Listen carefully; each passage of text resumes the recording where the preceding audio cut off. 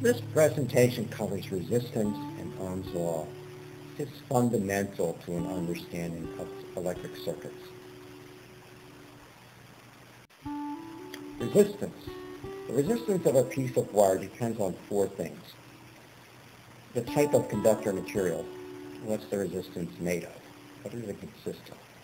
The length of the wire, or the length of the material.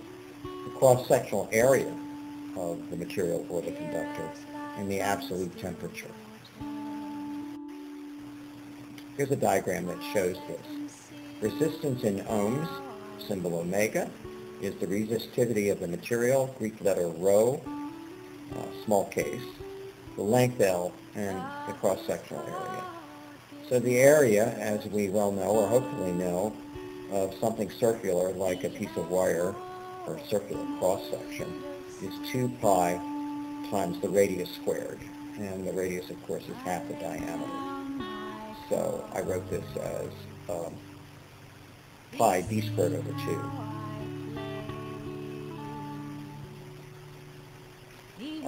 What is the resistance of 1 kilo ohm of number 18 gauge copper wire at room temperature? It's the diameter of number 18 gauge wire is 1.254 millimeters. The resistivity of copper is 1.7241 ohm centimeters. So the ohmic resistance to current flow is directly proportional to the length of the conductor or inversely proportional to cross-section. Here is the resistivities of some other common materials, including tungsten, nickel, iron, and copper. So you can remember this equation. Sometimes it's referred to as Ohm's law in its basic form, where the resistance is equal to the resistivity times the length divided by the cross-sectional area.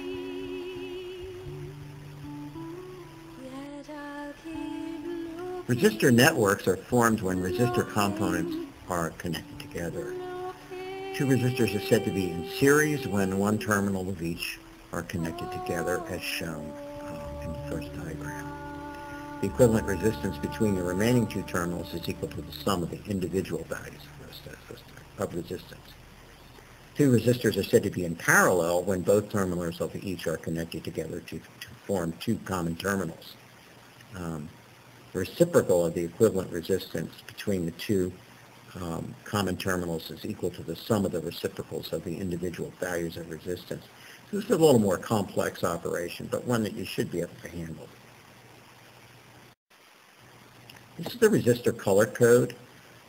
This chart is kind of maybe fine. It depends on on how big your display is. But it's not easy to read because the numbers are embedded in the colors and they don't show up very well. But basically, you can use this chart to determine the value of a resistor just by looking at it. You typically won't find numbers. You will typically find these bands. And the first band represents the first number. The second is followed by a decimal point. Okay, the first number is followed by a decimal point. The second number is, the color would give you the second digit. And then the third tells you the numbers of zeros that follow that 1.2. So in a sense, the color code is in scientific notation. You can refer to our presentation on scientific notation in this module.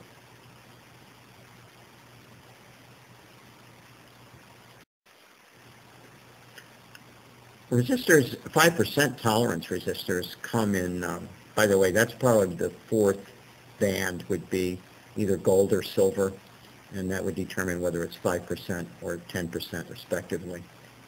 So 5% tolerance carbon resistors with a gold band as the fourth band are usually standard values, and they're multiples of these numbers, and that's because the tolerances then would work to cover the entire range of resistors you might need if you needed to select one for a particular value.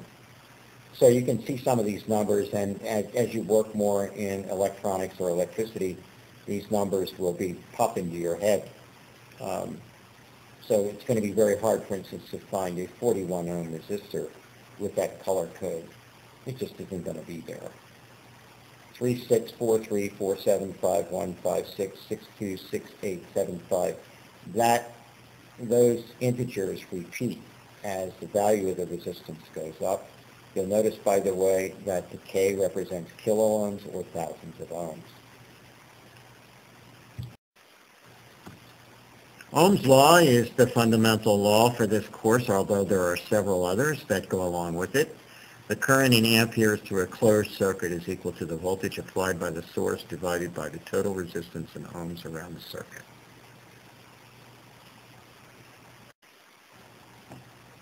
Here's a problem for you. Actually, 3 problems. I won't read these for you, but you can work through them.